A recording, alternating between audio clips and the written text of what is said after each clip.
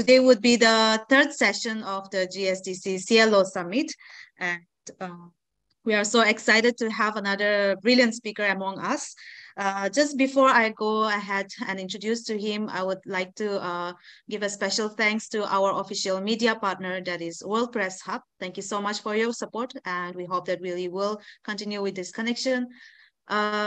Here is our brief introduction about the hosting organization, that is GSDC. So we are an independent, vendor-neutral, international credentialing and verification organization that has had 50,000 learners find credibility in the top emerging and skill-based certifications. We have over 60 plus certification portfolios and are also proud to be accredited by ANSI and ABICB.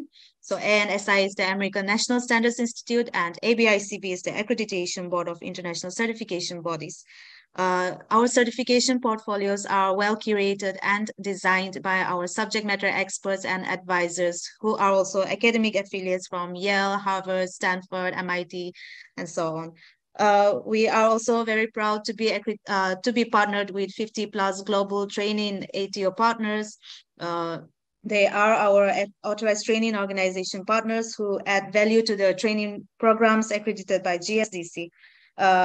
Our partners come from a wide area of regions, from the African regions, from the American regions, the APEC, Latin, Middle East, and so on. And we're so proud to be a part of them as well. If you'd like to learn more about GSDC, feel free to go to our website. We'll be so happy to have you connect with us on LinkedIn as well. And we'll be more than happy to guide you through our services if you require any assistance. Thank our ATO supporters who have gone out of their way to support the summit and share about our events to their network and to all their people around. Very, very thankful to each one of you, whoever are here. I see some of you here. Thank you so much for joining as well.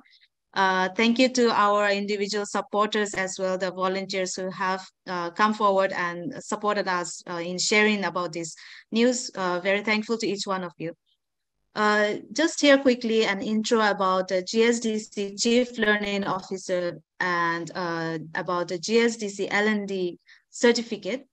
We have these certifications available, accredited by GSDC. It is a global certificate, globally recognized, and has a lifetime validity. If after the sessions, if you get interested in going through this part, we will be more than happy to guide you through getting certified in these two modules. So please do have a look if you are interested. We will share the link on the chat box and you can have a check there.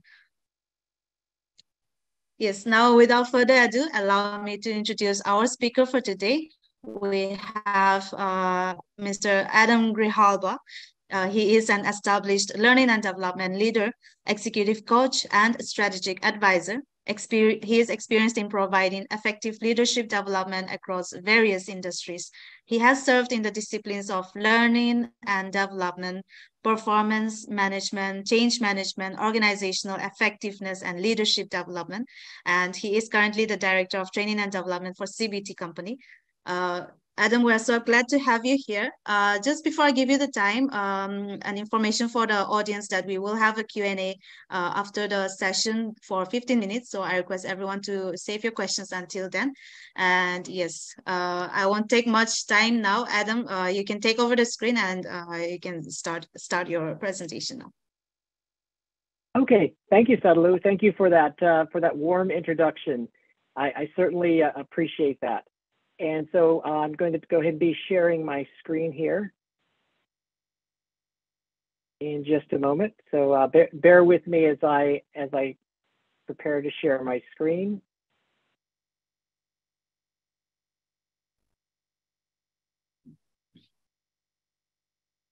And so I'd like to share with you just an opening experience. So in one of my first roles outside of the military, I joined an organization where we brought people together on day one.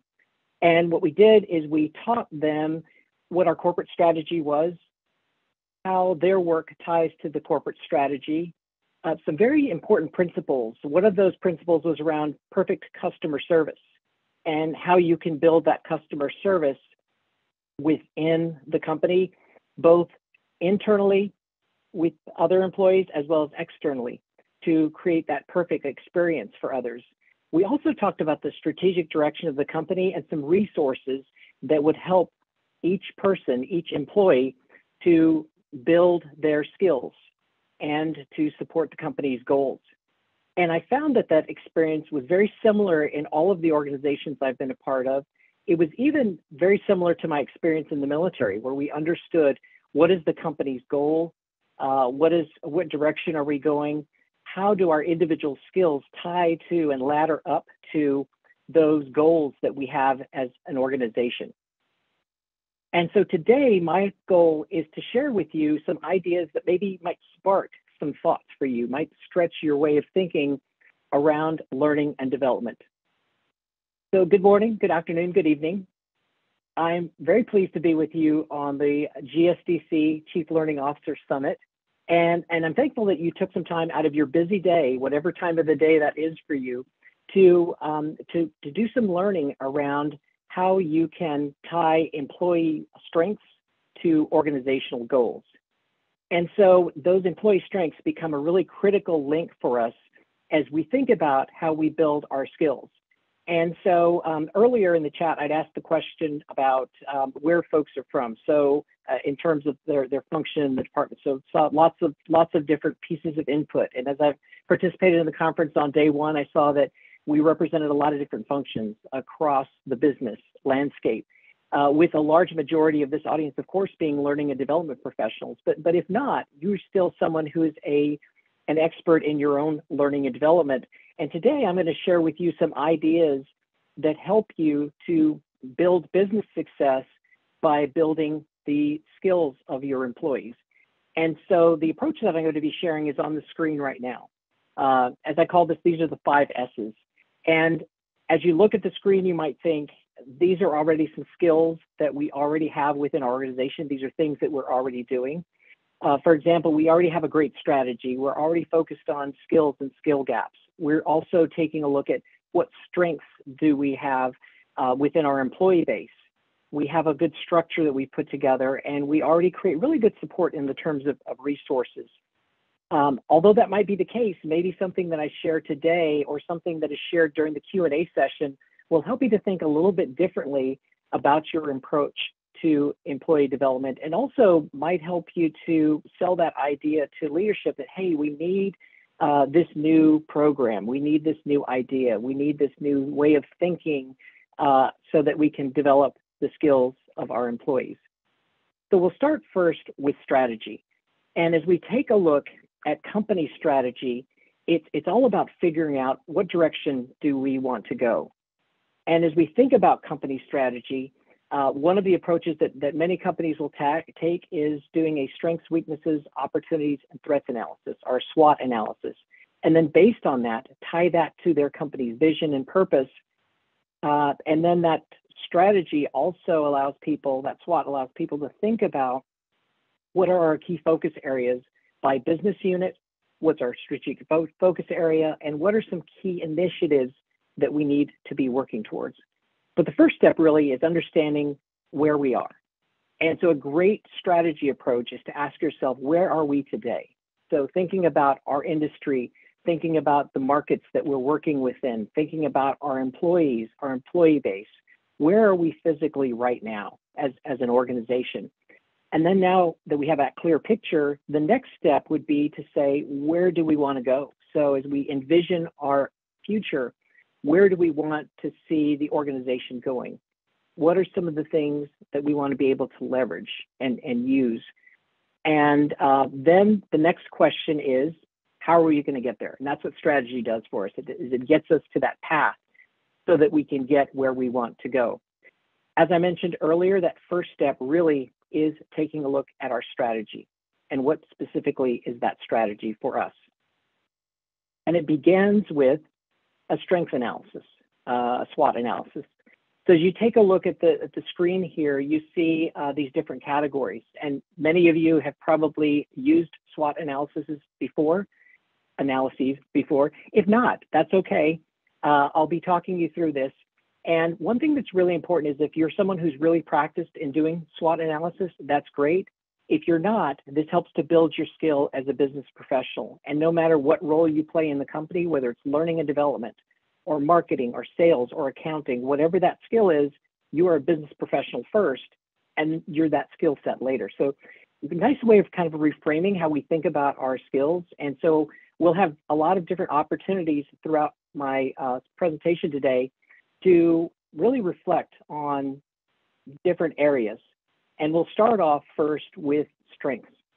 What I'd like for you to do is I'd like for you to take a moment, and I'd like for you to, if you have paper and pen handy, or if you have another screen you can open on your window, open up that screen, and let's take 30 seconds to think about what your strengths are. I'll describe a little bit more in just a second here, but what I wanted to do is I wanted to talk about what strengths are. Strengths are those things that are internal to our company right now.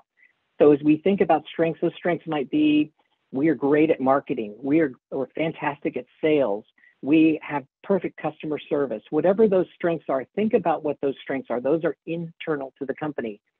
And I'd like for you to take the next 30 seconds to think, what is a strength for me and my company? We'll get more into the analysis of strengths in just a few moments here. So now I'd like for you to think about what's a weakness for our company.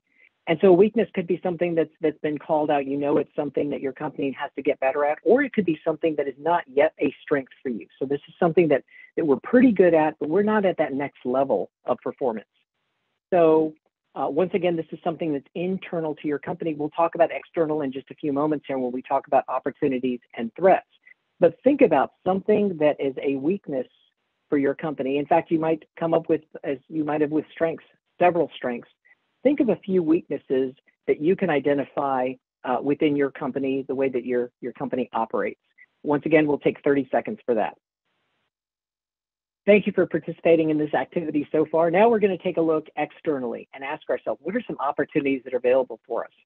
Maybe there's opportunity for market share. There's perhaps opportunity for you to partner with external partners, partner with your customers. So what are some opportunities that exist for you today? Maybe it's a new product that you're thinking about launching. So what is an opportunity for you? Once again, we'll take 30 seconds to take a look at what's on the horizon. What could possibly be next for you and your company? And the last part of this activity is we're going to take a look at threats. So as you take a look at your competitive landscape, what are some of the threats that exist? Are those threats around supply chain? Are those threats around looking for the right talent given who is available in the job market? So is it filling roles that and wondering how you're going to be able to do that? What are some threats that currently exist for you in your business? Once again, we'll take 30 seconds. All right, thank you for taking the time to think through what is on the competitive landscape that might be a threat to your organization. So now we need to ask ourselves a couple of really important questions. And these questions come from a Harvard Business Review article from this summer by the authors Reeves and O'Day. And I'll be posting some information when we go into the Q&A session so that you can access this article, this Harvard Business Review article. And there are two questions that the article poses. The first question that you should ask before you come up with a strategy is there a problem to be solved? So as you take a look at your SWOT analysis, what is it that indicates a problem? And the problem could also be an opportunity. So for example, maybe there's an opportunity to increase your customer outreach. So is there a problem to be solved? And I think in taking a look at your SWOT analysis, you can probably say, yes, there is something that needs to be solved. The next question is, what kind of problem is this? Is this a problem that is going to help us to increase profit? Is it going to help us to grow? Is it something that's going to help us to further engage our employees? So what kind of problem is it? So two great strategy questions to ask yourself. So now I'd like to take us through an example of how we might be able to use the SWOT, just knowing where we are, to say, okay, where do we want to go? And one of the great ways of doing that is taking something that is a strength and applying it towards a weakness, or taking something that is a strength and applying it towards an opportunity. So the example that I'll use is sales. There's a fantastic book that I read just recently called Every Job is a Sales Job. And that book by Dr. Cindy McGovern is exactly what the title states. Every job that we do is a sales job. When I think about my role as a learning and development professional, I'm constantly selling ideas. I'm constantly connecting with leaders, with employees, with external business partners. And I'm trying to sell ideas. I'm trying to sell a new approach. Think about you and your current role. What are some opportunities that you have to sell? Give yourself a moment to think about what are some of the opportunities that you have to sell in your current role. Maybe you had to renegotiate a time for a meeting. So that's a sales job. Maybe you needed to ask for resources. Well, that's a sales job as well. So no matter what part of the business we represent, from accounting, through marketing, through sales, whatever your role is, you are someone who is constantly selling. So perhaps we can take something that's a strength for us. Maybe we have great sales skills within our organization, and we can apply those to an opportunity. For example, that opportunity might be fantastic, just this new fantastic market that's opened up for us. Maybe that's opened up through other work that we've done with the company. We have new customers who are eager and anxious for whatever product or service we offer. So that's an example of how we can apply a strength, our ability to sell, to something that's an opportunity, a new market that's opening up for us. So as I mentioned earlier, the SWOT analysis leads us to strategy. And so maybe you have a different approach to strategy. Maybe you have access to something like goals and objectives. And so as you take a look at your goals and objectives, ask yourself, how can employee development tie back to those goals and objectives? Remember, we're first business people and we're second learning professionals or accountants or marketers or sales professionals. So as you take a look at those goals, ask yourself, how can I develop my employees so that we can grow into each of these objectives that are set before us? Now, let's say that your approach is you haven't yet seen any guidance documents. There are still some that exist. So other guidance exists in the form of standard operating procedures, job descriptions. There are a lot of different types of guidance. Even company values can serve as guidance for you to build the case for employee development, for you to have a conversation with your team about here's how we need to develop, for you to have a conversation with your leadership to say, hey, I need these resources so that we can develop in this space. So there's plenty of other guidance that you can take a look at as well. So now I'll transition to the next step in the process, and that step is taking a look at skills. And as we take a look at skills, one of the things that we want to do is we want to take a moment to do a gap analysis. And in that gap analysis, we want to ask ourselves, where are our skills today, and what skills do we need to leverage those capabilities? For example, let's say that we're already great in sales, and we want to leverage those for a new market opportunity that exists for us. A great question to ask ourselves is, how are we building those skills? How have we built those skills, and how can we continue that success? And there are a number of really good questions that you can ask yourself, and I'll just go through three really quickly. One of those questions that you can ask yourself is this: why is this skill a strength for us?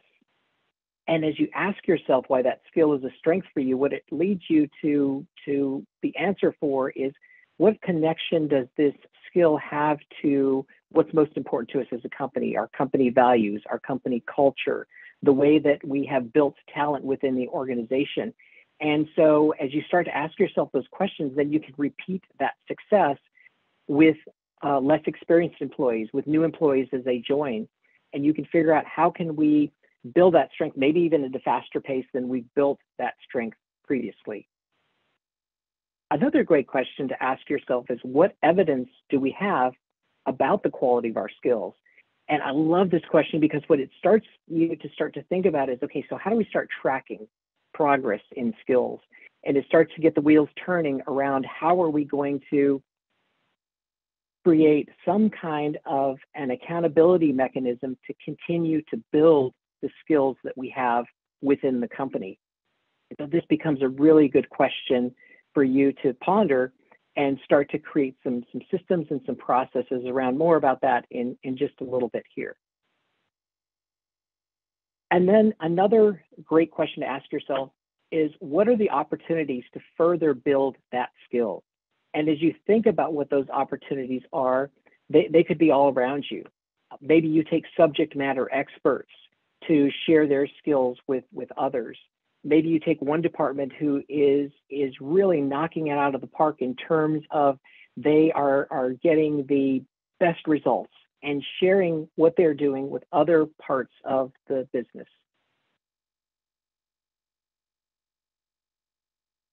So now the question becomes, how does an employee develop their skills? And so as you think about employee skill development, it really can happen in several different ways. And I'd like to describe really quickly 3 ways that we can build skill. We can build skill through traditional learning. So when we think about traditional learning, it's items like going to a class, taking an online learning course, reading a book, watching a video. We can also build skill through social learning. Social learning is learning through coaching, through mentoring, through a connection with someone, connection with peers. And it can also be experiential learning. So experiential learning is just getting out there and getting the job done, working through the things that you need to work through, on-the-job training, having a side-by-side work experience where you're working on something and someone is coaching you as you're working through whatever you're doing. So kind of a little bit of combination between social learning and experiential learning, kind of blended together, which is super important. While all 3 of these are really important, the most important thing to keep in mind is the best learning blends all 3 of these together. And so blended learning solutions might be something that many of you on the call today are already doing, as you're building that blended learning opportunity. And as you think about our work here today, I'm sharing with you some ideas. So that's that traditional learning.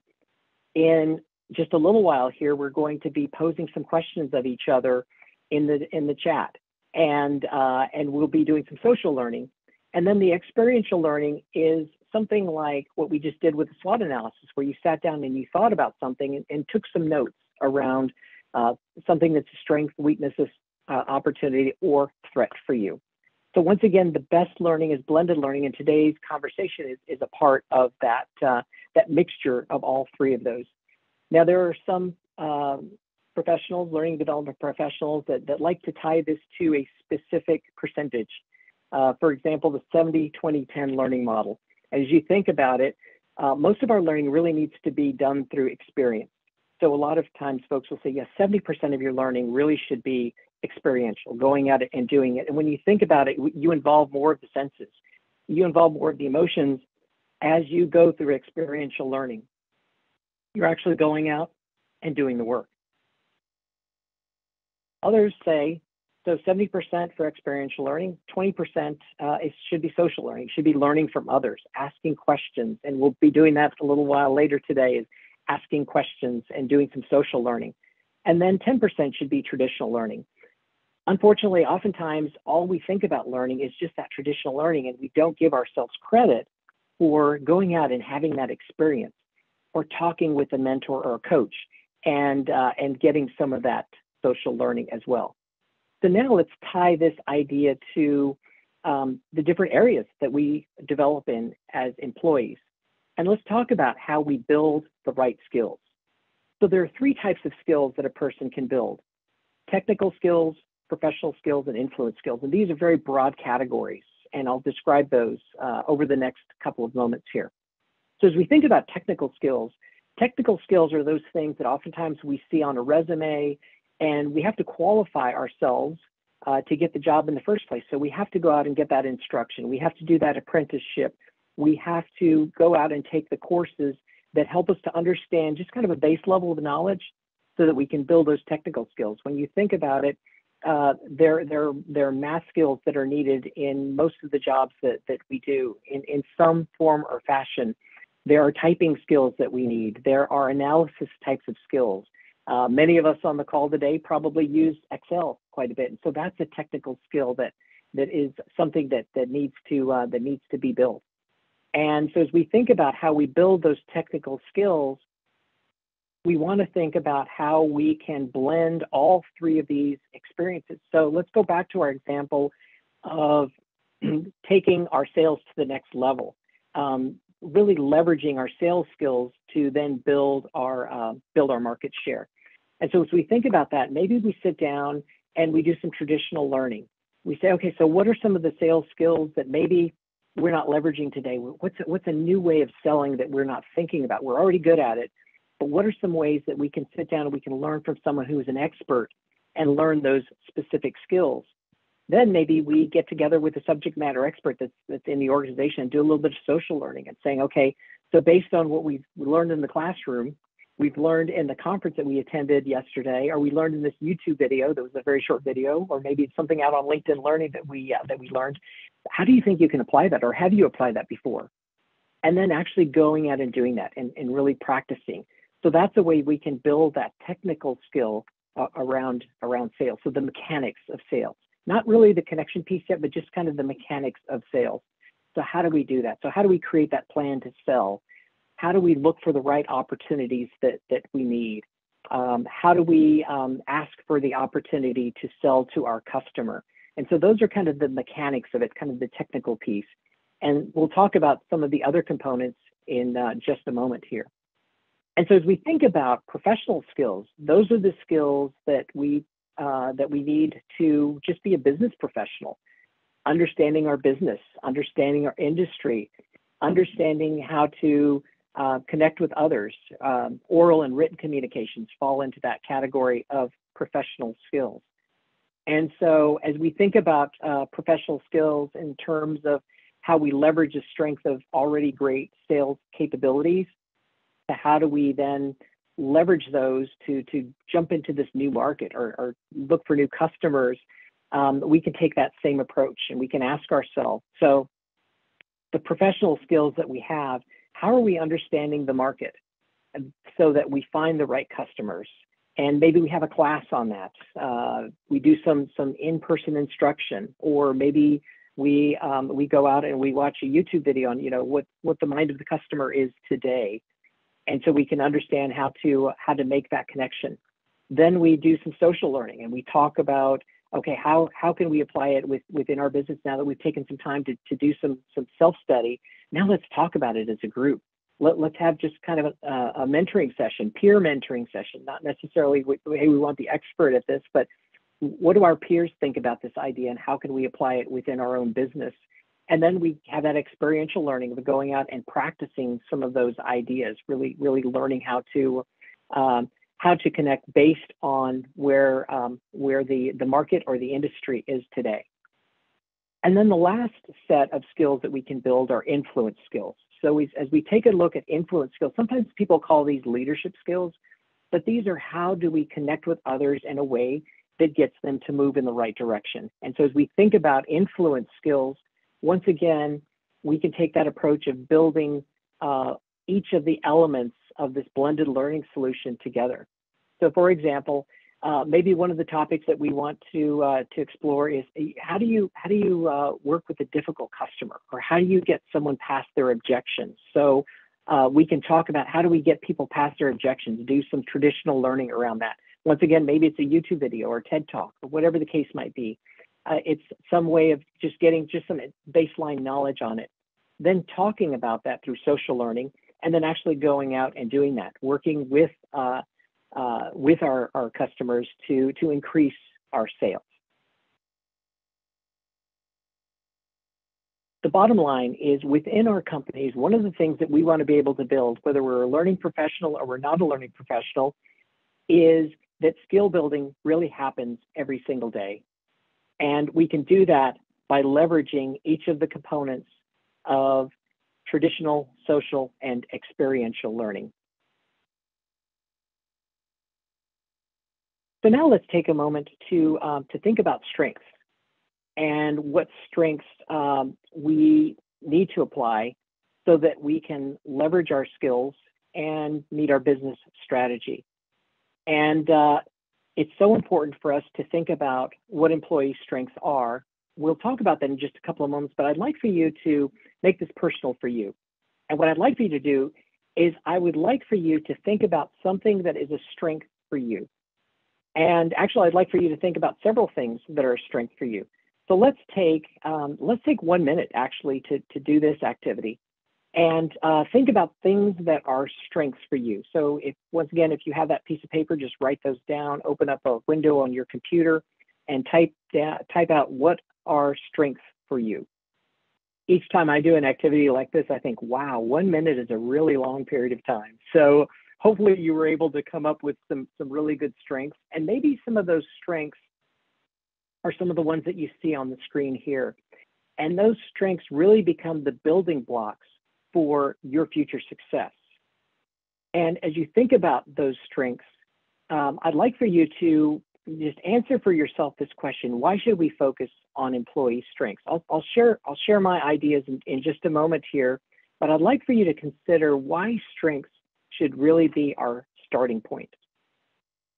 And I'll give you a couple of ideas to think about. The one idea that I'll share comes from Elena Noel in her book, Inspiring Accountability. And her book is all around how a leader can inspire accountability within the workplace. And her premise is, and I agree with this premise, is that people want to be seen as competent. I know how to do my job. They want to be seen as contributing. Yes, hey, I made some progress on this and I moved the ball forward on this particular task or project. And they also want to be seen as important. And I can't tell you how many times I've seen people say, wow, I really feel like my work is important here.